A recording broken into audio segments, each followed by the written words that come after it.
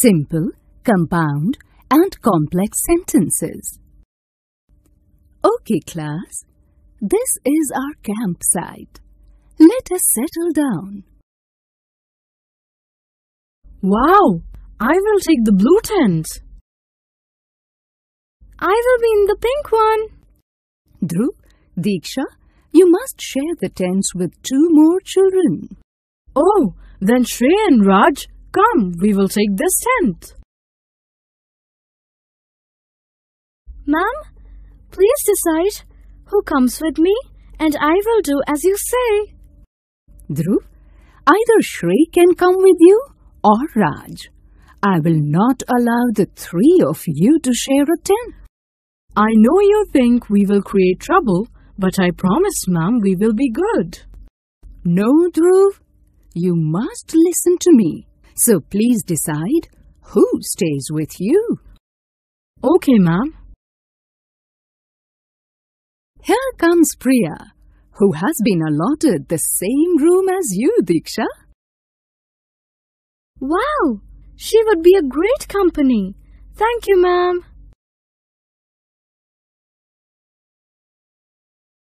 Hello there. Want to go camping? But first, let's study about sentences. You all know that a sentence is a group of words that make sense. There are 3 types of sentences: simple, compound, and complex. Let us talk about them in detail. A sentence having only one clause is called a simple sentence. The teacher says, "This is our campsite." She talks about only one thing, the campsite. So, it's a simple sentence. Other examples are, "I will take the blue tent" and "I will be in the pink one." A sentence containing 2 main clauses joined together by a conjunction is called a compound sentence. When you add one statement to another with conjunctions like here, Diksha says, "Ma'am, please decide who comes with me and I will do as you say."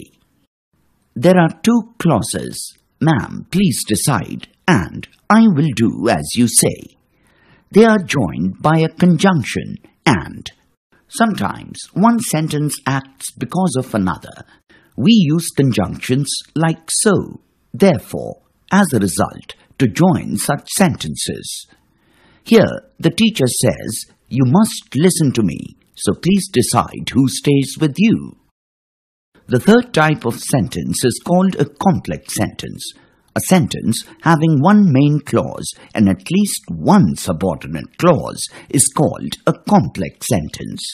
There is an independent clause and a dependent clause. Here, teacher says, "Here comes Priya, who has to be allotted the same room as you, Diksha," where who is the subordinating conjunction which works as a pronoun also.